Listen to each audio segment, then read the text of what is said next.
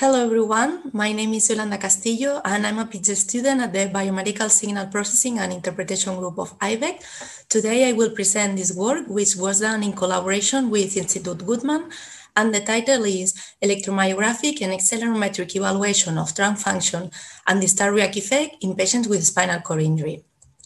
Spinal cord injury is a condition that causes motor and sensory impairment below the level of the injury, but it's also associated with many health complications.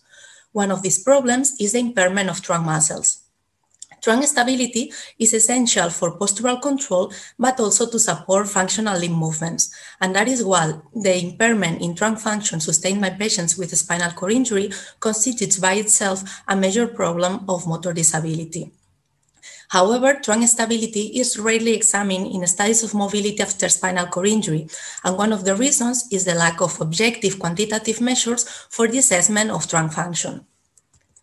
On the other hand, the startle response is an involuntary defensive mechanism against unexpected or threatening stimuli. A very interesting phenomenon which has been described in the literature is the so-called StartReact effect, which states that in a reaction time task paradigm, if a loud startling acoustic stimulus is presented, then your reaction time is faster because it triggers a rapid release of the prepared motor program. This phenomenon has been demonstrated in many different movements, both in healthy and neurological populations, but there are very few studies on the StartReact effect on trunk movements or on patients with a spinal cord injury. For these reasons, the objective of this study were, first, to quantitatively characterize trunk muscle activity and movement patterns during a reaching task in patients with a spinal cord injury. Secondly, to compare the impact of cervical and thoracic injuries in terms of trunk function. And finally, to investigate the potentially destabilizing effects of a startling acoustic stimulus and the StartReact effect in these patients. For these purposes, we designed this experiment in which we recruited 24 patients with a spinal cord injury, including 15 individuals with cervical injuries and 9 individuals with thoracic injuries. In addition, 24 healthy volunteers were used as a control group. While sitting on a wheelchair, subjects had to raise their arm and bend their trunk forward as fast as possible to reach for a switch button. This movement was repeated 20 times, and in 5 randomly selected trials, a startling acoustic stimulus was presented. During this task, we measured the response time as the time to button press, the electromyographic activity of 8 neck, arm, and trunk muscles, and triaxial accelerometric data with a smartphone that was placed on the subject's thorax.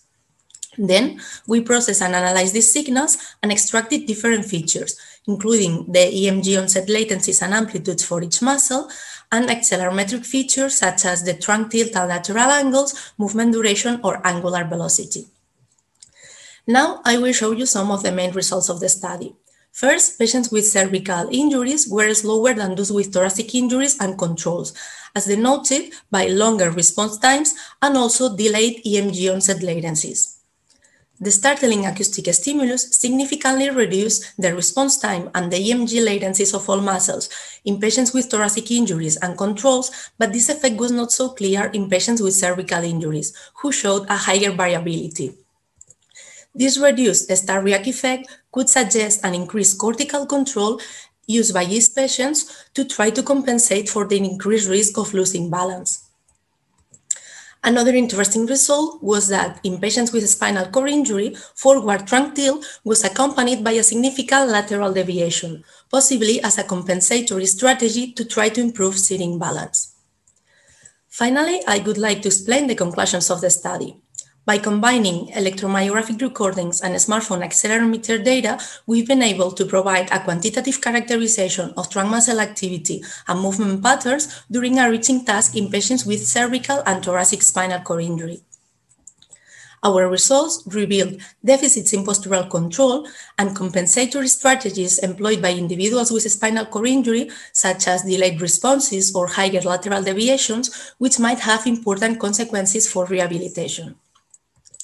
Therefore, the proposed neurophysiological measures and mHealth tools could be used to develop more suitable methods for the assessment of trunk impairment in patients with spinal cord injury in order to improve the follow-up and management of these patients.